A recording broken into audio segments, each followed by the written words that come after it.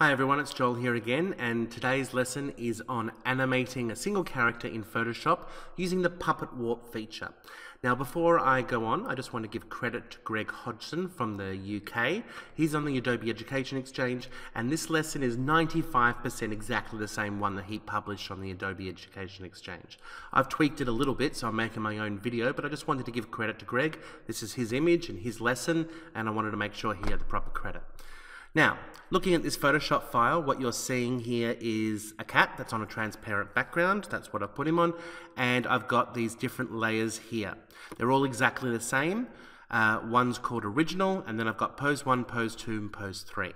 Now, Original we're not touching, but these other three we're going to make different. So the first thing I'm going to do is just select Pose 1 and make sure that the eyes are off the other layers. So I'm just looking at Pose 1. The other ones are not visible. Okay, so once I've done that, I just go to the Edit menu and I choose Puppet Warp. Now, it doesn't look like anything's happened. It's in Puppet Warp right now. When you do it on your Photoshop, you might have something that looks like this, with what's called the mesh on top of it. Now, we don't need the mesh, so if you do see that, just go up here to the top where the tick button is, Show Mesh, and just untick that. We don't need that.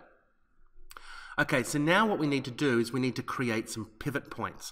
The first thing I'm actually going to do is just put a couple points here and here and here and here on the legs, on the feet, sorry, because I don't want the feet to actually move. And I'm going to put a point here and here and here and here. I'm going to put the points on the leg, on the tail there. Alright, so once these pins have been put on, as it were, it's sort of like pin the tail on the donkey. We can move on these pins, and then I get my arrow that's just turned into, and I can now manipulate that. So it's very possible to go way too far with this. As I say to my students, just do it gently. Okay? Don't go crazy, don't do anything like that. It's going to look terrible. I know it's funny, but it doesn't look good. So I just want this tail to go down, and I'm trying to do it in some sort of realistic way. So I'm just doing gentle, small movements, because basically this layer is going to be the cat pretty much the same, but just with his tail down. And you can see his head's moving as I'm doing it because I haven't pinned that, but that's okay. All right, so I'm just trying to come up with something. There we go. That'll do. There's a tick button up here to accept the changes, so I'll press the tick button. And so there is my cat with the tail down. So let's look at the difference. This is my original, and this is the one with the cat down, with the tail down. In fact, let's put two of them together so you can see the difference. The head's moved a bit, that's okay, but the tail's moved quite dramatically. I'm not particularly happy with this bit there, but what are you going to do? Alright, so that's fine. So I'm actually going to rename that layer. I'm going to double click Pose 1, and I'm just going to call that tail down, just so I know what it is. Now let's go to layer 2, turn on the eye, and turn off the other eye. Now we're ready to do this one. We'll go to the Edit menu, and Puppet Warp. Again, I'm going to pin the feet here. And this time I'm going to have some fun and do the ears, and maybe a little bit on the mouth as well. Now let's see what I can do. I'm going to put the ears down like that. I'll put this one down like that. And maybe give him a bit of a grimace or something like that. I don't know. I'm just having some fun with this and seeing what I can come up with. Again, you don't want to go too far. I've done something weird here with a whisker. So I'll just go to Edit Undo to fix that. Ear again. Ear. Maybe I'll do another point here and move this down. And of course I could do these whiskers as well. Click on that, click on that, click on that, and then move the whiskers somewhere else just for fun. Like that. Okay. That looks pretty good. Maybe move this one down just a little bit, give him a bit of a grin. Alright, that'll do. I'll press the tick button to accept those changes. And now let's look at the difference between this one and the original. So there we go. So this one I'm going to double click as well, and I'm going to call this Cheeky. Cheeky cat, I don't know. And now click on Pose 3, turn that on, and turn off the eye on the Cheeky. So we're back to the original one here. We're going to go to Edit Puppet Warp.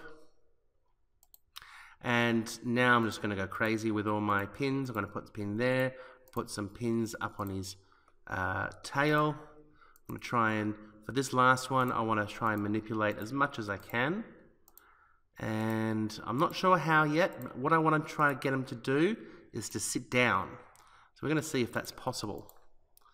Okay, so I've got lots of pins in place. Let's see what I can do. All right, well, first of all, I'm going to get this tail down. So let's see if I can get this tail down. I'm going to do this quite quickly. Oh, that looks terrible. Hopefully I can fix that up. Yes, I can. Okay, I'll put that down. I'll put that down. I'll get this all the way down. There we go. Okay, now let's see if I can make him sit down. Get his bottom down like that. Move his body here. Move that over here. Or might need a pivot point on his neck. Make that look realistic. And of course I can move his feet if I want to. Maybe flatten it a little bit. I'm just having some fun here. Again, I want him to be sitting down or something along those lines. His head looks way too big for his body now, so I'm just going to bring that right down. See if I can make his head come down with the rest of him. It'll take some work though. Maybe put something there and see what that does. Oh, I don't like that. I'll leave that alone. Okay. I mean, that's not bad. It's certainly very different to what the original one is. There we go. I might actually just move this tail away because I can see that edge. And that edge doesn't look great as well. There we go. Alright. I'm sort of happy with that. That's not bad. Maybe I'll move that bit up a bit so I can move the foot up a bit. Okay, good. So I'll press the tick button to accept that change, and there we go. I'll call that one sitting. So let's have a look at my cats. We've got sitting, we got cheeky, we got tail down, and we've got the original. So now I've got my 4, I'm going to get the timeline up. So I'm going to go to Window, Timeline, and I've actually already got it set up. I already created a frame animation. So if you have a button there that says Create Frame Animation, then make sure that's ticked. I'm going to set that to 1.0.2. Make sure it's on a loop forever. And so there's my first one with the original.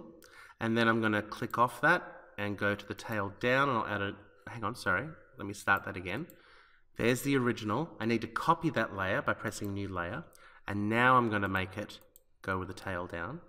Then I'll copy that layer and I'll change it to cheeky. So number 3 is cheeky, and then I'm going to copy that layer. And now it's to sitting. Then I'll copy that layer.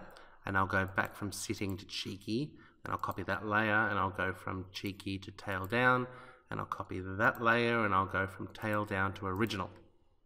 Okay, so now that I've done that, let's play it and see what it looks like.